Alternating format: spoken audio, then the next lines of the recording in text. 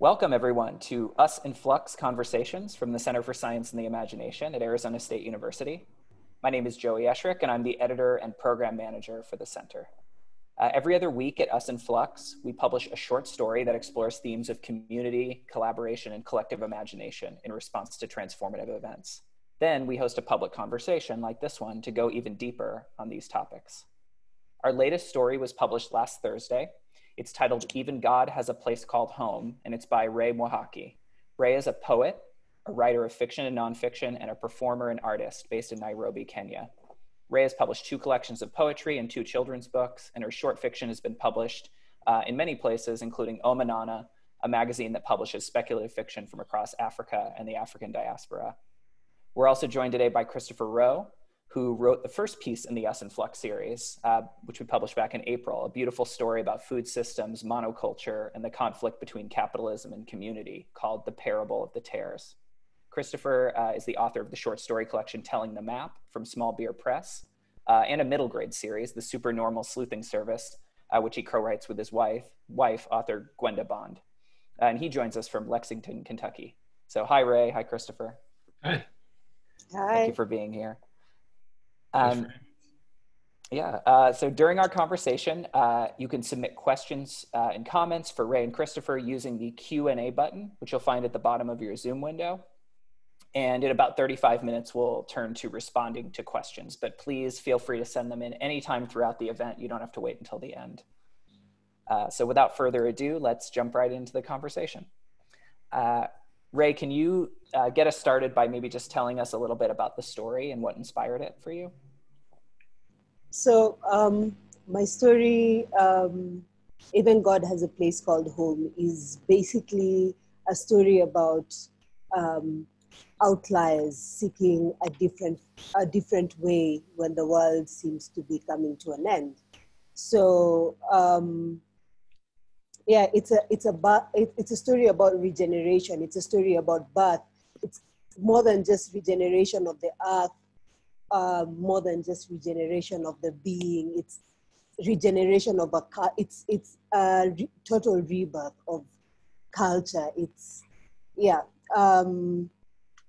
it's a story about Hani, who basically, okay, I may be giving it away, but it's a story about Hani, who basically breaks away from society and goes, and a very technophilic society, and goes, becomes a reclusive, just disappears basically from everyone. And starts building life naturally. An idea that is shunned, and we talk about. It also talks about religion. We talk about religion and how religion influences different aspects of our being, of our lives, and how religion and politics are intertwined and all those things. So Hani is having to deal with gender issues. I mean, sexuality issues, and dealing with, giving life and losing it. She's dealing with identity. She's dealing with the environment. She's dealing with her place in society. She's basically an outlier, and all of a sudden, nobody lives beyond a certain age, and she's lived well beyond that.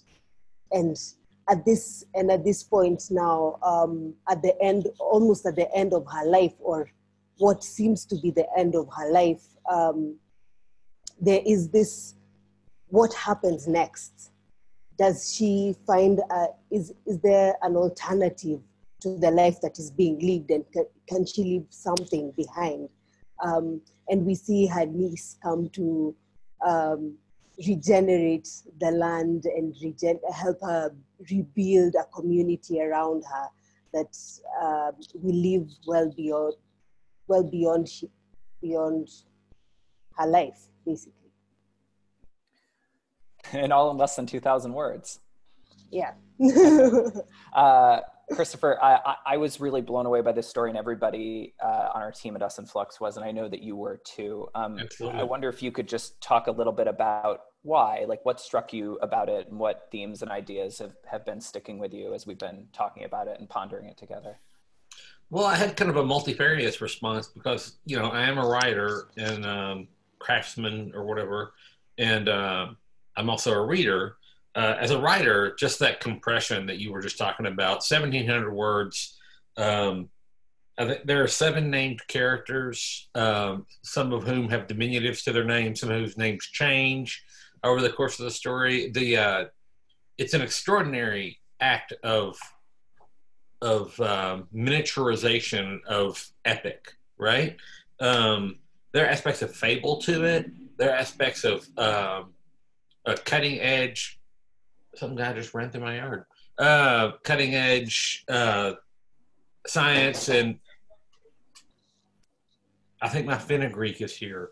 No, You want to go get your fenugreek? You can leave it on the porch. But all the aspects that Ray was just talking about, the rebirth of culture, religion and politics being intertwined, identity, environment, place.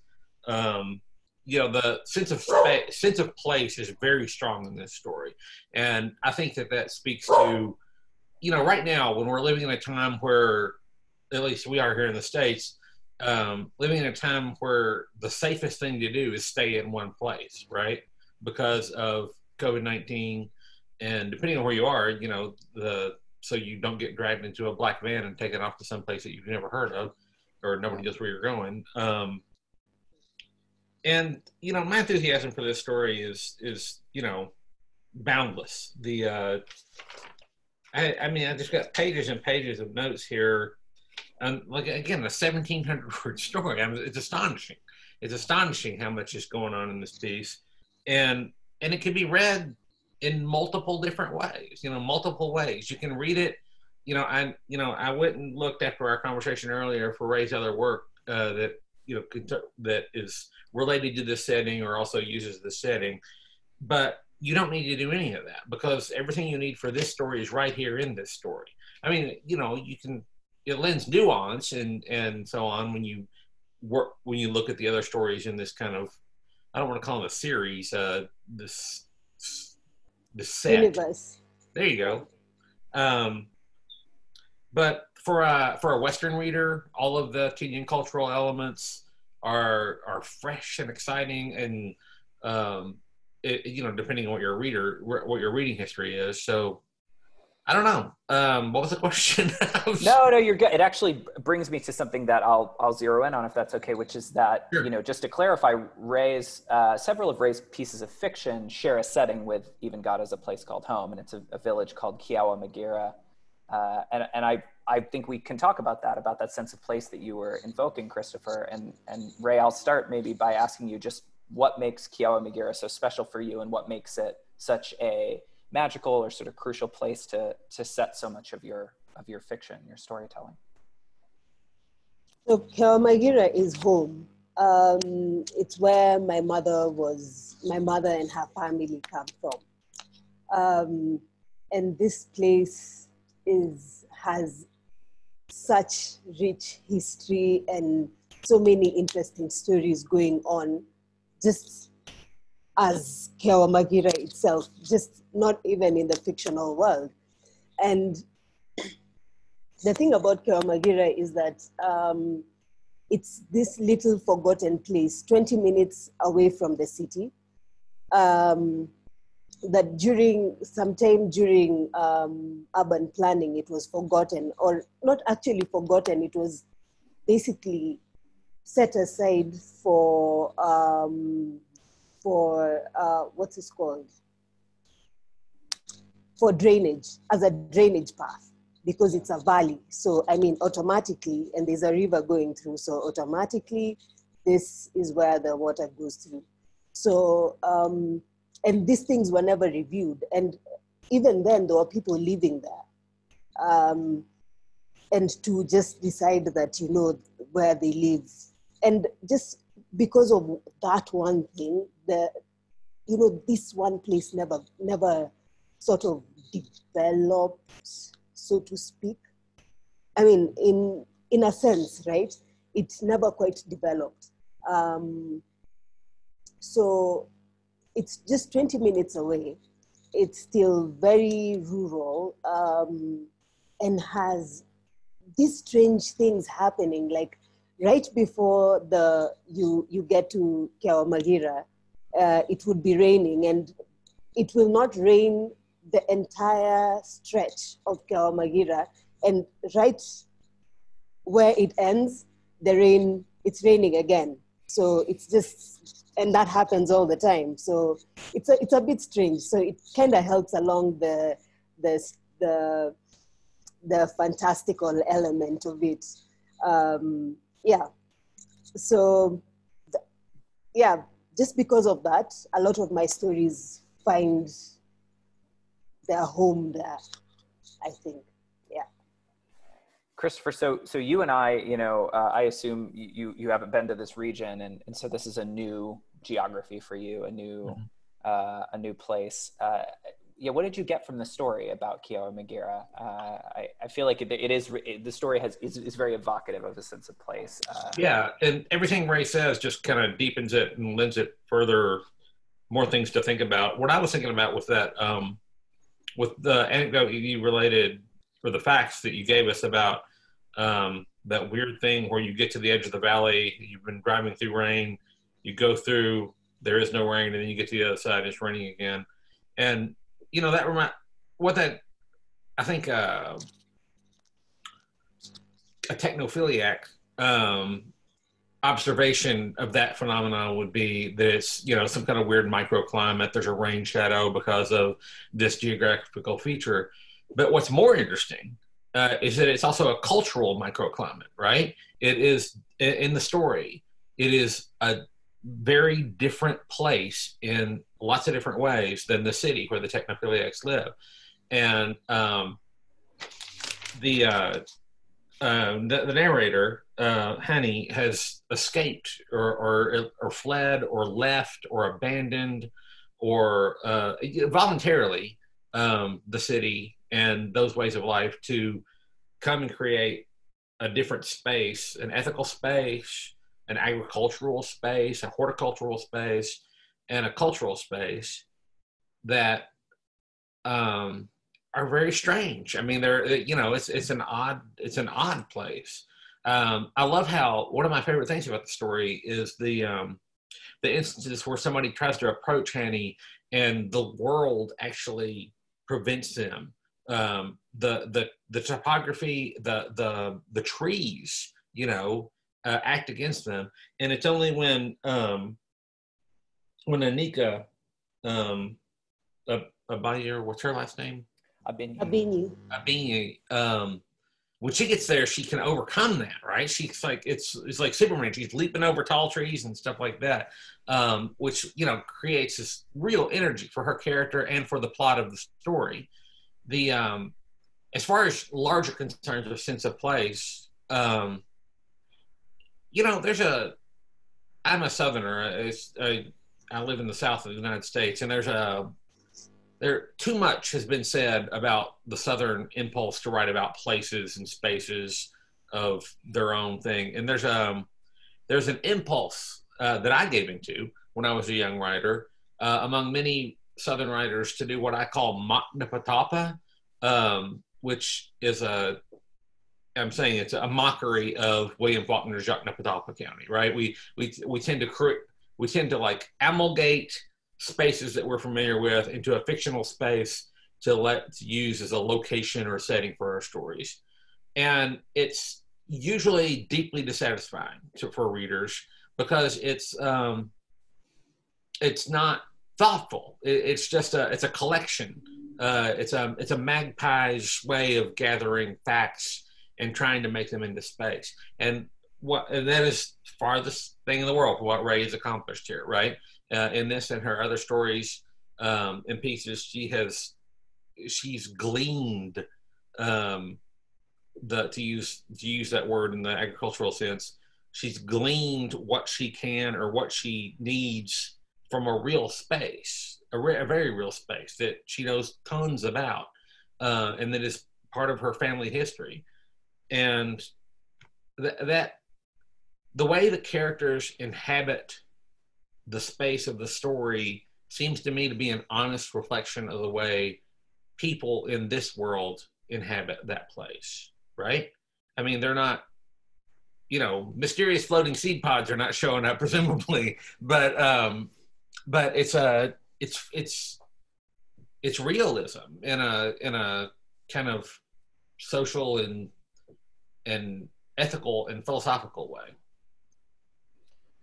Yeah, it's, you know, it strikes me that one of the reasons I think I was tempted to put you two together in this conversation, Christopher, is that you started us off in this series with a story that resists the kind of dominant impulse of Western science fiction, at least, to kind of cite stories in these giant megacities, to move to different spaces.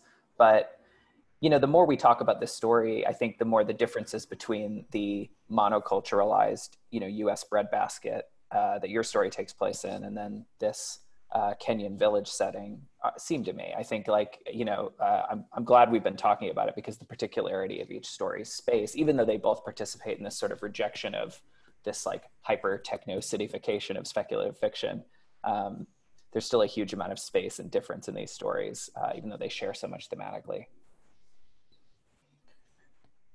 You know, that actually brings me to something I do want to talk about that, however, that does also bind your stories together, which is that they're both in some ways about horticulture and food and agriculture, food systems, and the, you know, really intimate, but in our contemporary moment, often forgotten connections between humans and flora. And I was wondering, you know, if each of you could reflect a little bit on what this story has to tell us about the relationships between humans and plants, and perhaps in a broader way between humans and ecosystems. So I feel that you know, we are evolving into a very, you know, technophilic society. All of us, I mean, our kids grow up, you know, in touch with technology at a very young age. And it's going to happen that we will, you know, try to find simpler ways to live, easier ways to live longer, what we call fuller, richer lives. And of course, that's still to the benefit of the 1% most of the time. I mean, right now we're looking at, in Kenya, we're seeing, say, wealthy individuals hoarding ventilators and ICU beds and things like that. And it is easier for people who, I mean, it is easier. Need a pacemaker? Do you have money? You can go to India, get that done, and blah, blah, blah. You get back and you're good. And as we evolve, we are going to see ourselves like finding, you know, relying on tech way too much to solve our problems. And at the same time, we neglect our natural solutions. And what I mean is, we're going to supermarkets and we find ready food, and there are people who will even tell you that they've never seen a cow, they don't know how corn grows, or, you know, things like those, right? It was common when I was growing up. I'm sure it's going to be even more common when my son's growing up. And when we grow like that, we forget that we are natural beings. And when we do that, then we're not going to win, right? We basically end ourselves as natural beings and become something else, and we stop being human at all, because even our emotions have been predetermined by, you know, a certain app or a certain technology has been used to, you know, make us feel a certain way at a certain time. Yeah, basically, we're getting out of touch, and basically that's the entire basis of the story. Yeah, I should say for folks who haven't read it or who have read it long enough ago that they've forgotten that the story features images of this very technophilic society, presumably in Nairobi mostly, where people have a wealth of bodily implants and medical technologies at their disposal that are to some extent even integrated into their bodies. They're bioengineered, CRISPR-made, bespoke meals that are supposed to be, you know, suited to each individual's genetics and their dietary needs. And nevertheless, the life expectancy is cratering in the story. And there's even these really, I don't know, gripping, fleeting images of body horror, like her, the narrator's brother, Matthew, has these like kind of sack-like body modifications sort of hanging off of him that are impeding his movement and making it very labored when he comes to meet her in the village. I think I was listening to Ray and talking about the way we rely on tech way too much to solve our problems and so on. And I think the Industrial Revolution and the capitalism that came along with it, I think one of the lessons that they learned, that those capitalists learned, those industrial leaders learned from certain aspects of the so-called Enlightenment that immediately preceded their rise to prominence, was they invited technology to become a parasitic growth, to become a socio-political parasitic growth on humanity. And I think what is happening now is the relationship is reversing. I think that technology is so ubiquitous and is becoming so powerful and becoming so complex. You know, nobody can understand everything in their life anymore, right? Nobody ever could, but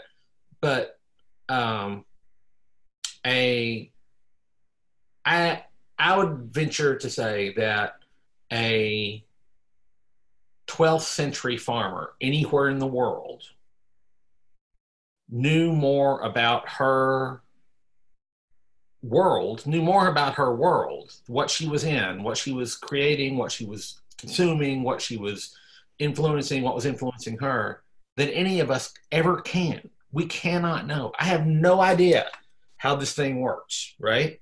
I have no idea. Well, I don't even know where my phone is. I have no idea how this thing works.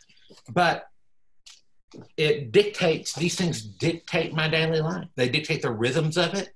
They dictate my relationship with the wider world, because most of my information, especially in these times about the wider world, are fed to me in these streams that have been edited for content and for tone.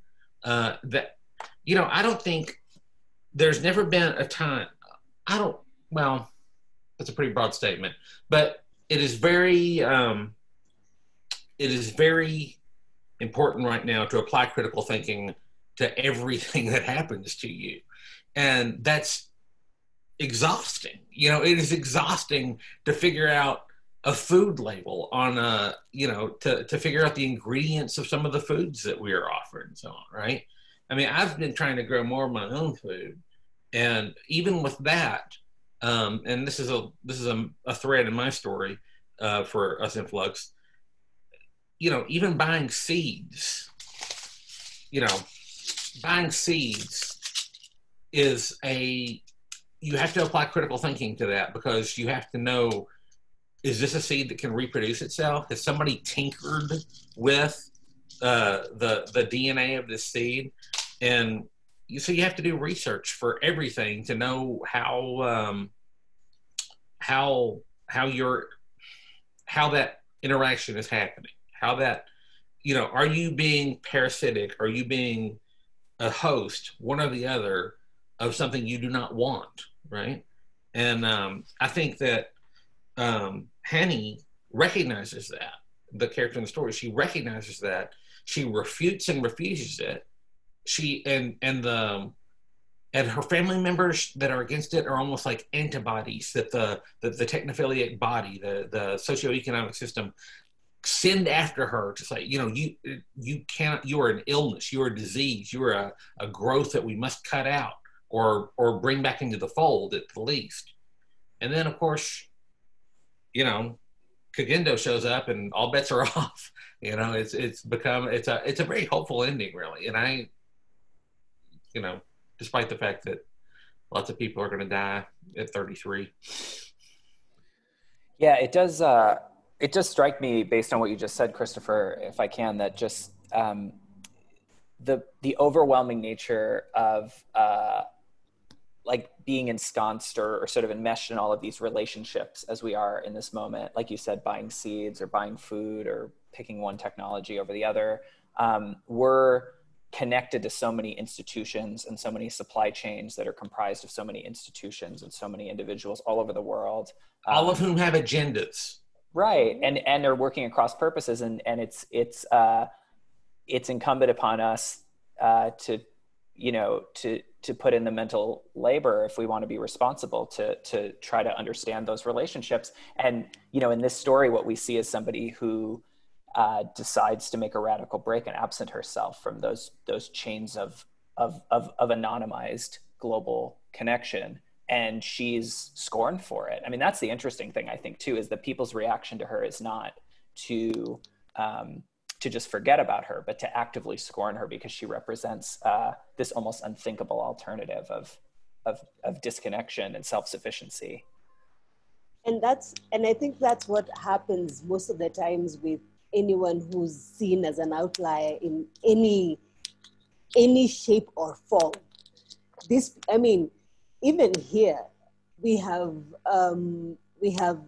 going back to the issue of seed saving, and we have that's a real issue that we have right now, that I grow organic, but I have to actively make a choice to go out there and find organic,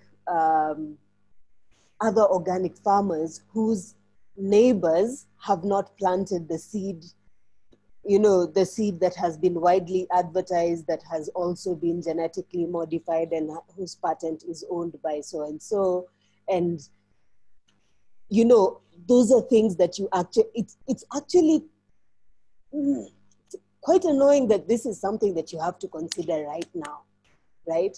That the most available seed is not organic, and organic is anything else. It's the special kind. So organic food is even more expensive. Yeah. So how are people supposed to live long? So even when you think that you're living healthy, because even Matthew and the guys, when they were eating the CRISPR meals, they knew that this is the healthiest choice for the lifestyle that they've chosen. And it also goes with socioeconomic development, right?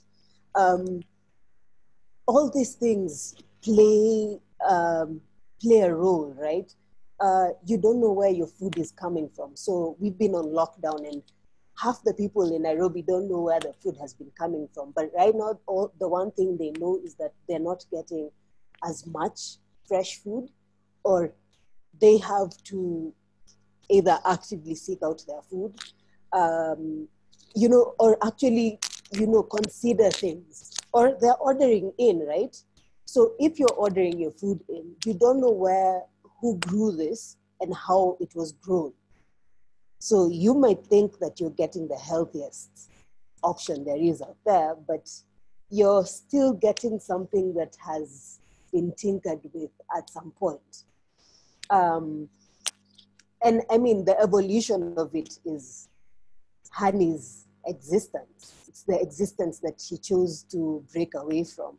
And I think, it's just one of those things that, at every stage, even in the Bible, there were remnants. in every story, right?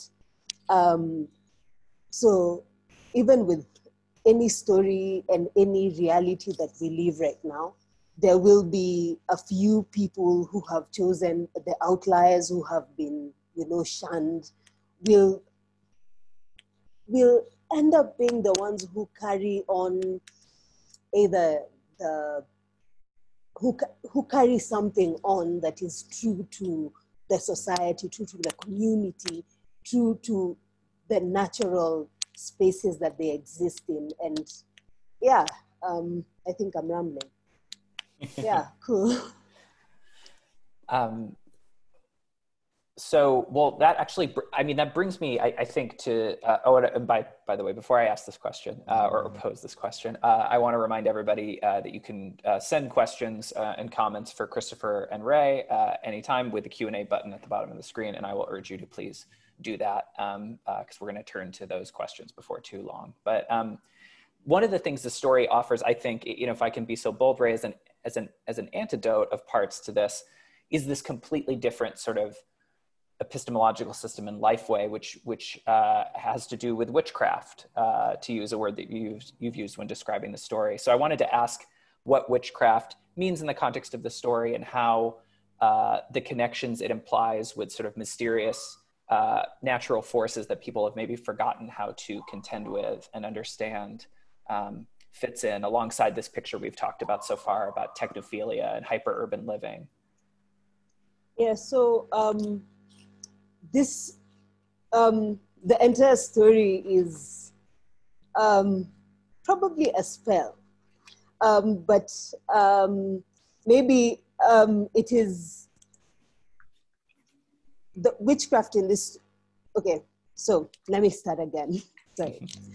So, so in our society, in the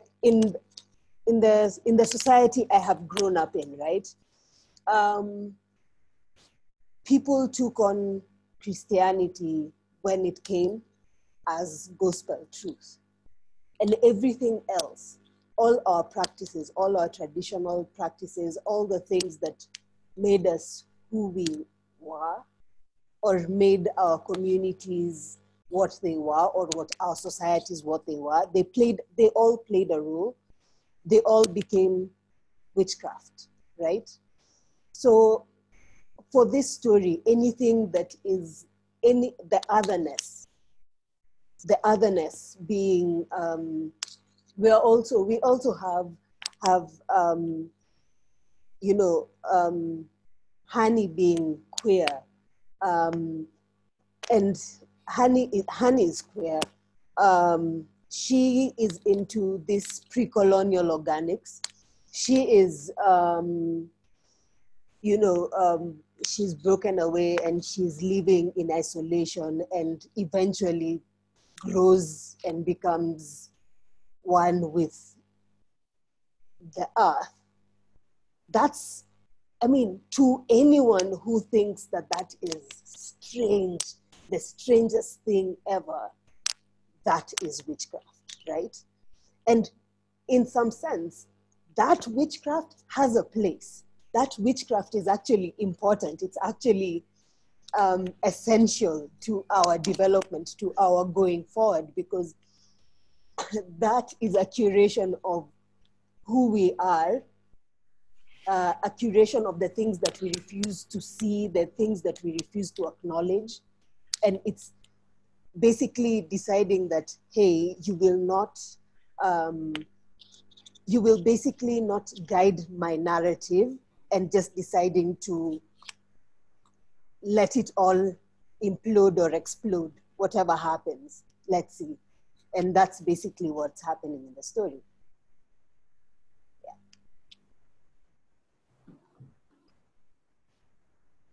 Christopher, when we were talking in advance of this event, you mentioned that, in the colonial imagination, especially, witchcraft is really just, as Ray was saying, religion done differently. Anything outside of the dominant spiritual, moral, whatever ecosystem. I wonder if you could expand on that or talk a little more about it. think the way I formulated it was that magic is the way other people do religion. And the, it's hard as a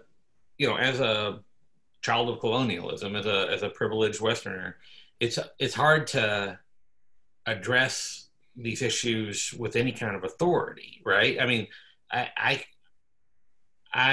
don't have, access to a lot of useful or necessary information. But I can recognize, I think it's important for any person who, whatever privileges you possess, recognize your own privilege. That's the minimum you can do. But to interrogate social assumptions, right? Ray was talking about how, first off, the entire story is a spell. Oh my God, what a beautiful phrase that is. But the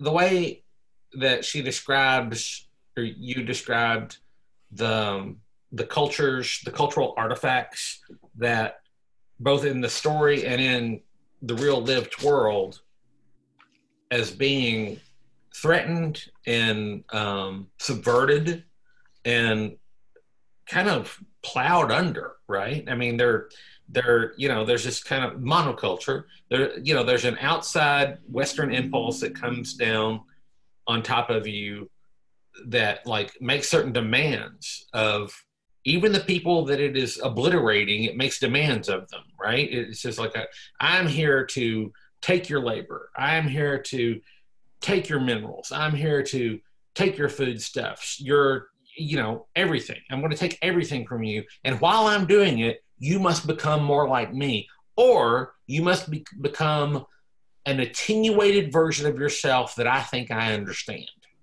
Okay?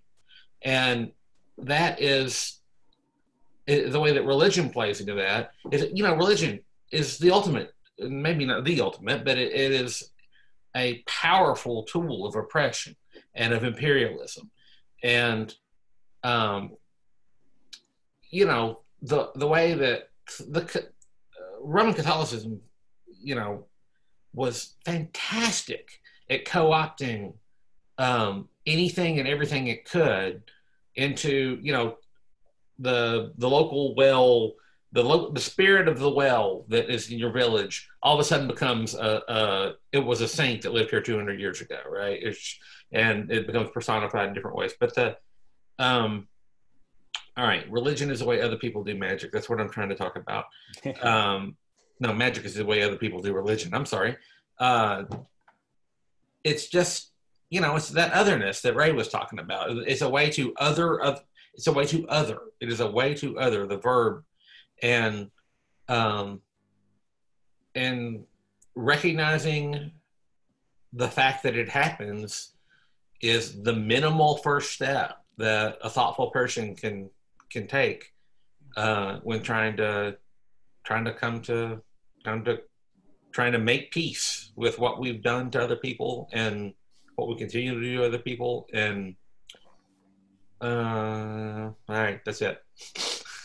To me, it implies something really radical about the relationships with the land that you two have been talking about throughout, and then sort of knowledge of ecosystems, food systems, growing, horticulture, that in this sort of near future, moderate future, I don't know, sort of I think we're in the quote unquote future in this story in some way or another, that all of that knowledge gets folded into this epithet, this epithet of witchcraft, that which is unacceptable, that which is other, that which needs to be not just rejected, but made disreputable. And maybe, as I'm hearing you two talk, I've been thinking there's something radically threatening to this very entangled economic and social system that we've developed on the earth today, if people are able to go and cultivate their own land, and if they're able to simplify in some ways simplify their lives in terms of the systems that they have to interact with to get the basic rudiments of life. I keep saying things that are not questions, so I apologize for that. I'm just...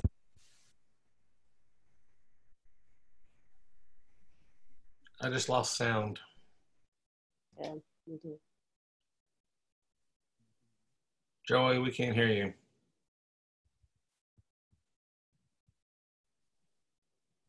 Ray, can you hear me? I can hear you. I can hear you. All You to right. hear me now? Yes. Yes. Okay. Yeah. I took my hands off. Something's wrong with them.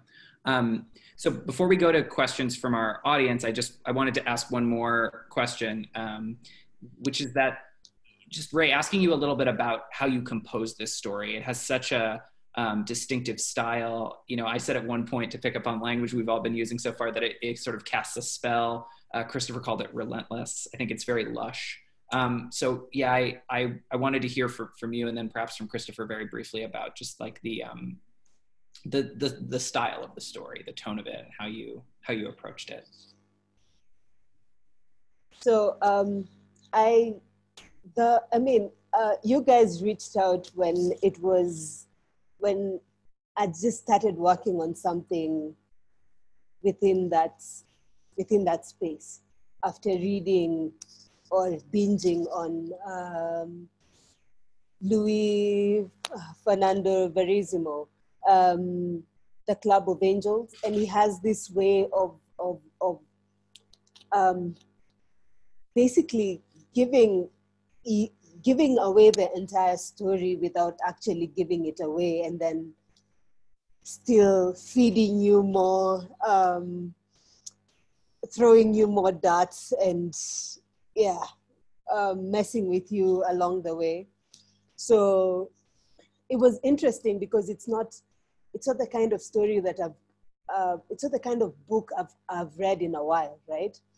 So after reading the first one, I found the second book, and then the third thing I did was start writing this story. So you caught me halfway, and I was like, okay, this is, yeah. So yeah, it's very erratic, which is, I guess, my style. But yeah, it's very erratic. It's very erratic and very experimental. But I really, really enjoyed how much I could tell within, using this style, because it's a coming to birth story with elements of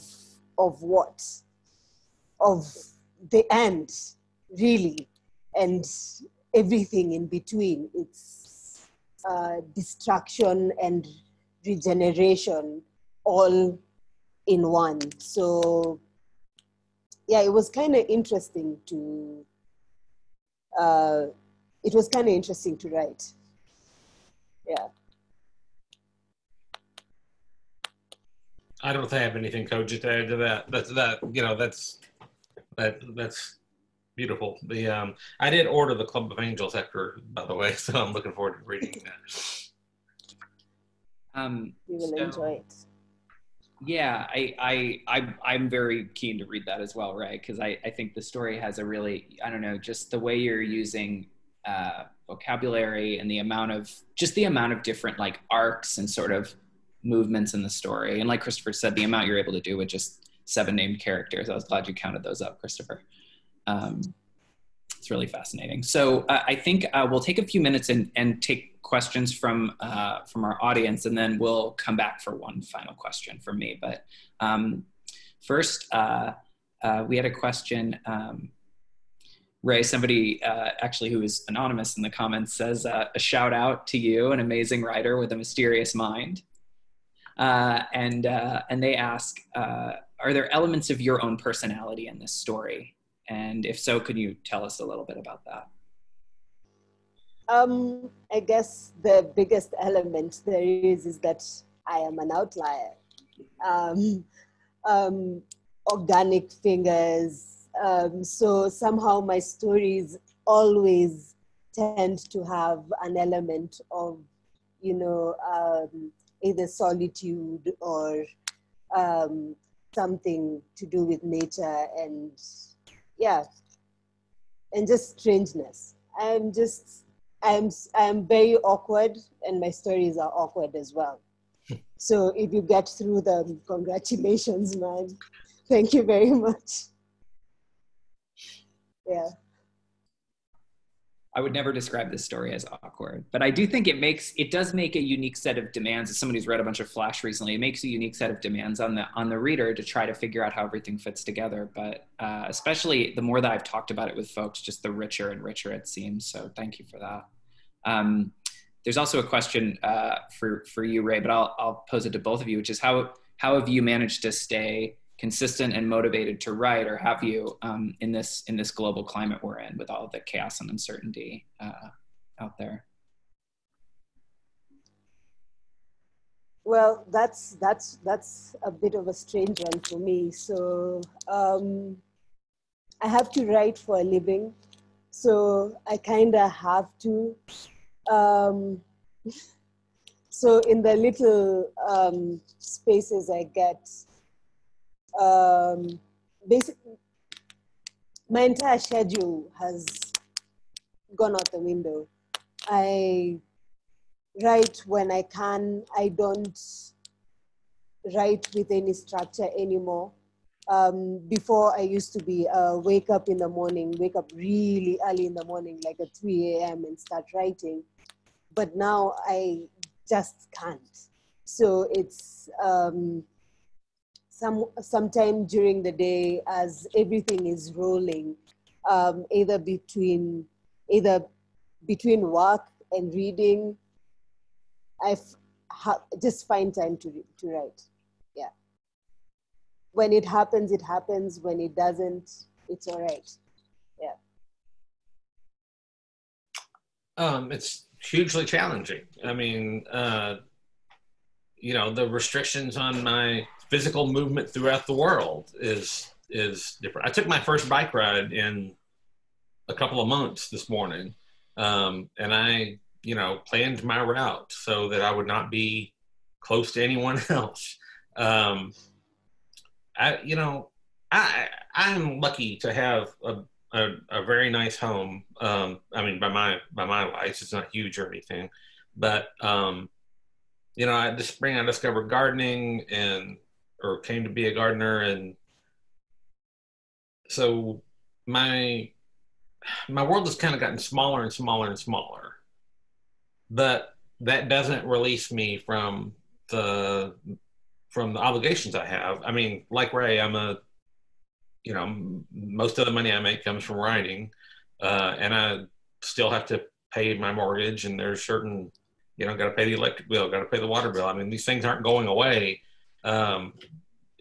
despite the crisis. So, yeah, my schedule likewise has become erratic and chaotic, but so far I've still been managing to get work done in kind of like the nooks and crannies and so on of time that I can find for it. So another question from Jay, and Jay, thanks for this question. I'm going to riff off it a little bit. Jay asks who your favorite fantasy writers are right now and why. And it actually brings up for me, that implies to me that perhaps, Jay, you're seeing this story as a fantasy story. And I would wonder, Ray and Christopher, if you think is it helpful to think of this story in terms of science fiction, fantasy, other literary genres, or sort of tendencies? Is it, there's some sort of folklore, we talked about witchcraft. Is that a helpful way to think about this story at all? Or is it just, are those kind of labels or categories unhelpful because they're kind of cutting off so much of the space in the story? I wonder what you each thought about that. Those are marketing terms, not terms of art. I mean, I don't think that, the story will support whatever you bring to it. It's complex, it's deep. If you want to describe it as a fantasy story, the ending certainly, I guess, supports that.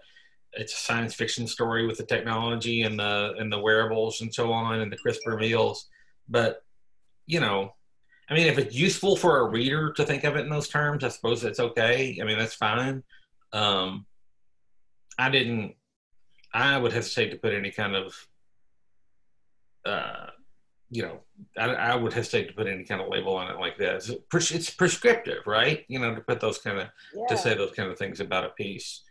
And I don't know who that would be useful for, but if it's useful for you, Ray, go for it. Yeah, Ray, I wonder what you think about that. Just in general in your career, or as you talk about your writing, or as other people do you find it useful when they talk about genre in those ways, or does it just feel like it doesn't really apply or capture anything about the work? I never go into writing anything thinking that I'm writing a fantasy piece. I'm going to write magical realism. I'm going to write science fiction. I write a story. I write the story that comes to me, right? And for this particular story, I wouldn't even know where to place I don't even know where to categorize it. And to be honest, all my stories have been categorized for me and not by me. It just doesn't work for me. But still, to answer the question, my favorite,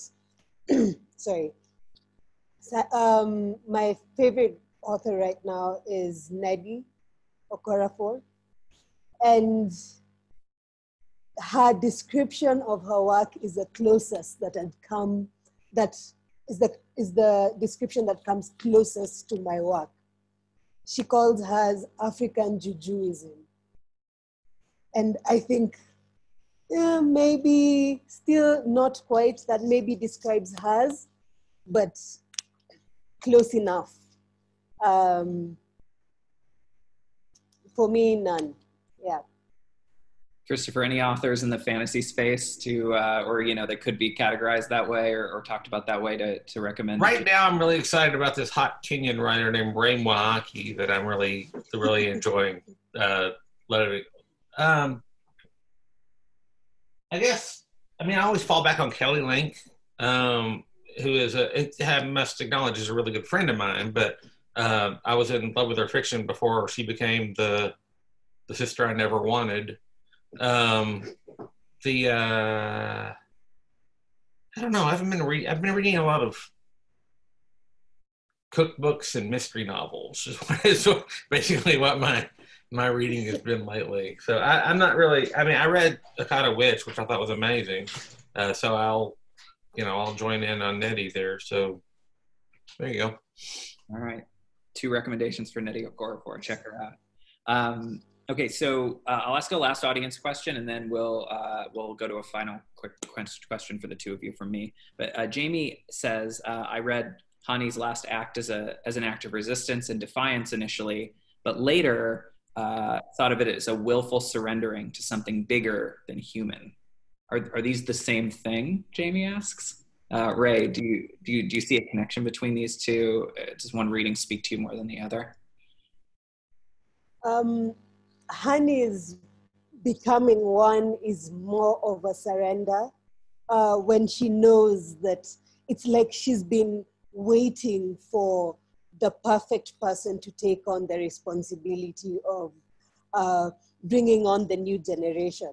And when she realizes that she's not alone and that there are people around her, there's been people working together with her from wherever they've been towards the goal that she's working towards, or towards the life that she's working towards, then she releases herself and she's maybe reborn, or then again, or taken over by the earth. But I mean, either way, whichever way you look at it, something transcendent happened, something great happened. And yeah, I like Hani. I do too. Anything to add, Christopher? I thought I saw you perk up when she said transcendence. Yeah, well, but that's, it's just the right word. And No, I don't have anything especially valuable to add to what the author brought to it. I mean, I acknowledge that, you know, that others' opinions can be just as important as a writer, in my point of view, that, you know, other people who say things about my stories. I don't have any special powers over my own fiction that allows me to say absolutely what it is and what it is not. But, you know, I think Ray spoke very intelligently and eloquently there. So I'll leave it at that.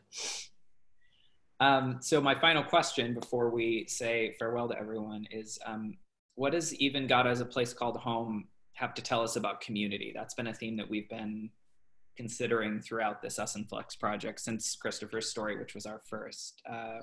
What do you all think this story maybe has to teach us about that? So I think I think community in this story is more of like the breaking away from things that really, from the societies that don't work for you, or the communities that do not work for, you know, you and your greater good. And, you know, coexistence with, you know, when everything ends up being in sync, and that your people are drawn to you, your life is actually happening. So for me, community in this story is more of like, even for the outliers, there is home, even for things that are out of this world, there is home. There is always a place that any being, plant or human or whatever else, or animal, there is home. There is that place where everything is in sync and everything works together. Yeah. I only have a very small thing to add to that, and which is my favorite access to community in the story is lineage and kinship, right? Almost all the characters are related to one another in some way, whether it's through marriage or blood. And I think that kinship networks, you know, can exist independent of familial connections, obviously, but you know, they're kind of a microcosm of the larger society that they live in, especially important when they're rejecting aspects of that larger society, as is true with Penny and some of her relatives. And so that's what, you know, like I said, that's an appendix to what Ray just said. Well, thank you both. That was really helpful. And Christopher, thank you for bringing up the word kinship, which was in my notes, and something that talking to the two of you really helped me think of in terms of the story. So for those of you who haven't used that kinship lens on the story, I'll tell you it's a helpful one to go back with, and helps you understand the web of relationships between the characters in a way that I don't know that I was initially keyed into. So thank you both. We're just about out of time. Thank you both, Ray and Christopher, for joining us today. Thank you, Ray, for doing such a very late event with us. It's the middle of the night in Kenya. So I'll ask each of you, and Ray, maybe you can start. Where's the best place to find more about you and your work online? I'd say probably my WordPress pages, which are pretty dormant, but when there's something, there's something.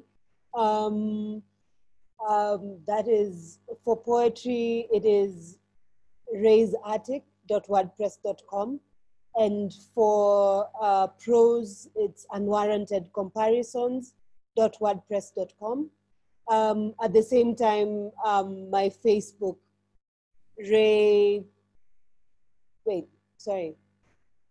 Rachel, in quotes, Ray Mwihaki, is a place to go. It's my Facebook page, which has pretty much most of the information.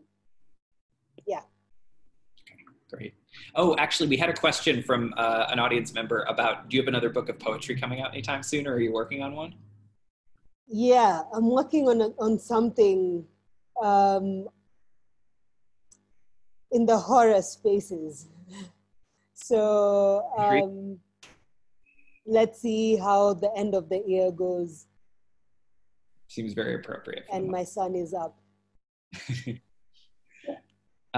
Christopher, where should people go to learn more about you and find some of your work?